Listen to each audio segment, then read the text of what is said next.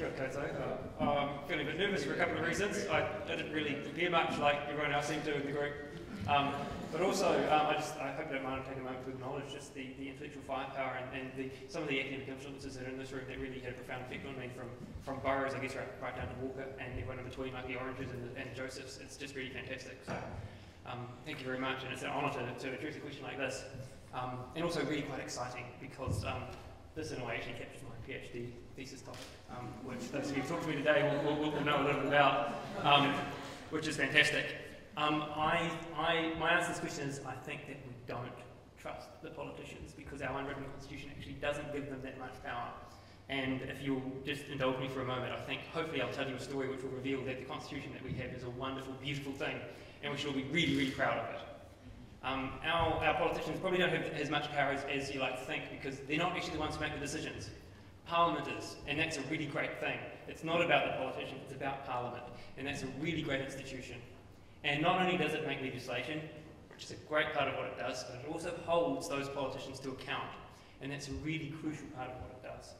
And I just think it's really fantastic there's an institution like that that does that, so these politicians don't have that power. Parliament does. I think it was Professor Gwynne Baxter, who said that the fact that politicians and all constitutional actors don't just have to obey the law, but have to be accountable to Parliament, it was one of the most fundamental gifts that the Westminster system gave us, and there's absolutely no question at all of departing from it. Given that we're writing a written constitution over the next 24 hours, that probably presents a bit of a challenge to that idea, but I think it's still very profound.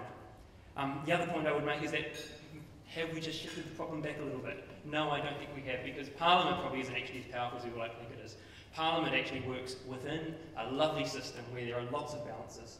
And I'll just throw a couple of concepts at you. One, the principle of legality, which forces Parliament to take seriously some of the really serious things that we don't want it to do.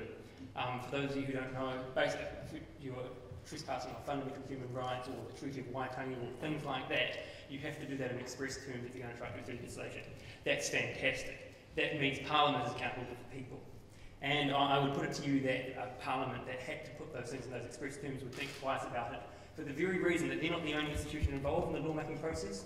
The Governor-General, as the Queen's representative, as the Sovereign's representative, has to sign that off as well. And if you were, in express terms, putting something that was fundamentally undermining a constitutional principle, the basis of democracy, for example, I'd be very surprised if your Governor-General was ever going to assent to that, and the lawmaking system would break down at that point and we'd have a wonderful constitutional crisis. It would be like 1984 all over again.